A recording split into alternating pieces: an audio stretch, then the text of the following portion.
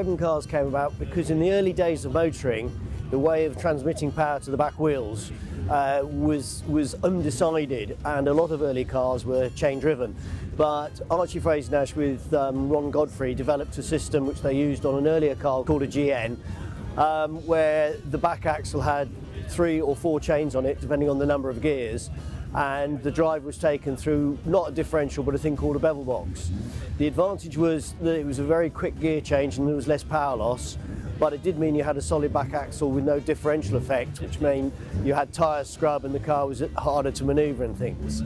So it was very effective, and it is very effective for competition, but wasn't perhaps the most user-friendly thing on the road. And they were just a cheap way of making cars. They had a motorbike engine, chain drive, simple to make, simple for ordinary people to mend.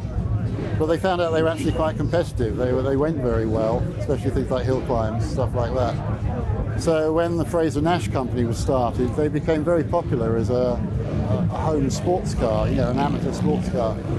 And they've really been like that ever since.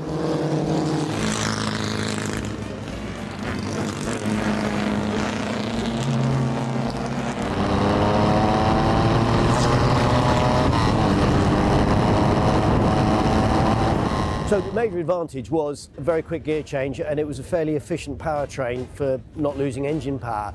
The disadvantage, as I say, is you had this solid back axle, which meant that you had, it was narrowed, but the turning circle of both tyres had to be the same, and you got tyre scrub, which gives it a certain handling characteristics, which you'll probably be seeing later on when we go around the track. But it's great fun. The advantages of the chain drive, as I say, it's easy to mend. You can, if you break a chain, you can just fix it yourself in minutes.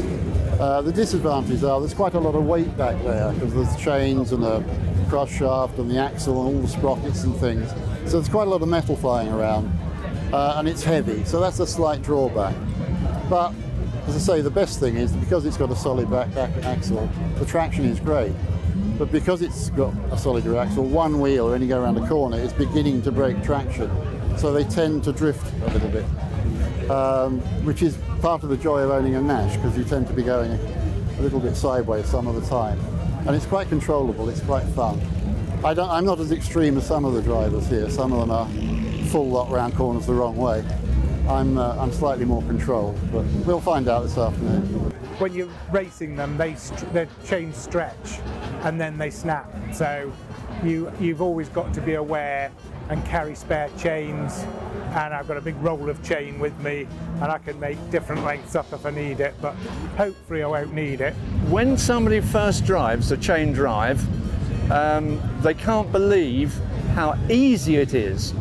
But if you're too gentle, you can't change gear. You've got to snap it in and out.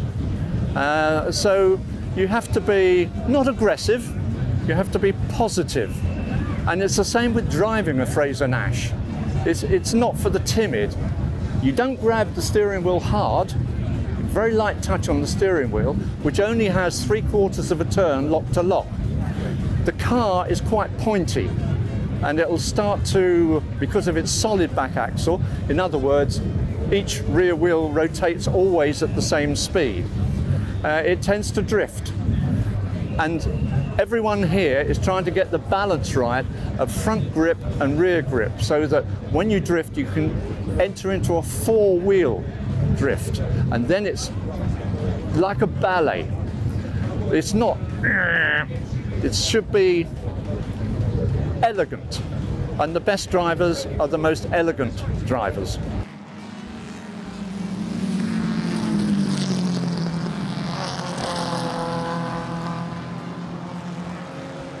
So you have the gear lever, which is opposite to normal. So first is out and in. So you have first there, second there, third there, and fourth there. And that operates dogs underneath your bum, which actually select each of the chains. So you have massive cogs whirring underneath you with really big, thick chains. So it's a slightly terrifying concept when you think of it. But otherwise, it's pretty simple. You obviously have a steering wheel and pedals in the normal position, and your steering is lock to lock 2/3 of a turn. So it's very direct. So your maximum left turn is about 2/3 of steering. So it's a very interesting thing to drive, and once you got used to it, they treat you well. The gear changes are quick and the steering's quick. So yeah, good fun to drive. The handbrake is really only for holding on the start line or stopping occasion. If I want to park it, I have a special attachment here. a leather belt which holds it on, but normally we just on the start line like that, into gear.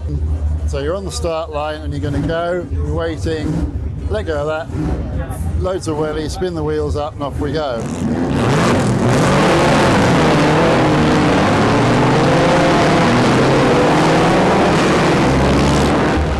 First gear is good for about 60, and then the gears take you up to about 125 in top. Fabulous way to change gear, fabulous gearbox, looks primitive but works superbly well. They're great fun to drive, really. I mean, I raced one extensively in my youth and very much looking forward to getting back into one. And it's a very active club, probably because the cars are so much fun. They keep attracting new people to own them, drive them and enjoy them. The gear change is, if anything, quicker than a conventional gear change. You can really do it fast. And some of the guys don't even use the clutch. They just lift the throttle and bang it in. I do use the clutch because I've got, say, bigger chain going around, so there's quite a lot of impetus. But apart from that, once it's rolling, you don't think about it. And you don't really want to either, with all that metal flying around under your nether regions, so best to forget about it. The hairiest bit is going into St Mary's for me. You're touching about 115 as you go over the lip and into the dip. And then you've got more or less a double bend. Woodcott's interesting because you're approaching Woodcott at about 130, and you want to get as much speed into Woodcott as possible. Woodcott is one of the best. So the second last corner of the track, we have a double right-hander, and it basically means you can set the car up in the braking zone and get it into a slide and carry that slide through to the chicane. And it really it's an enjoyable one because you can hold the car in its slide, be looking out the side, looking at the crowd, and yeah, sort of a little bit showy-offy, but it's a lot of fun to drive. There's some nasty big gashes underneath the seat where when it snaps, it can. I've got a aircraft aluminium base to my seat, which is very tough. But it has got some nasty graunches in it, so I have a little bit of padding underneath. Once you're out on the track, you tend to forget about those things till it happens. There is a modern chain gang in that it is probably the most active pre-war club, and the cars go everywhere. They often do events where they'll drive them all the way to places like Italy, and I mean they drive them all the way. And you're talking about maybe 40 cars, maybe more than that, which is remarkable in this day and age, and just shows the enthusiasm that they encourage. They're unique. I mean, I've known most of these people. I mean, my sister and I grew up, as youngsters with most of these people here. It's like a family. The Frazer Nash Car Club is a family, and it's really nice to be a member of that.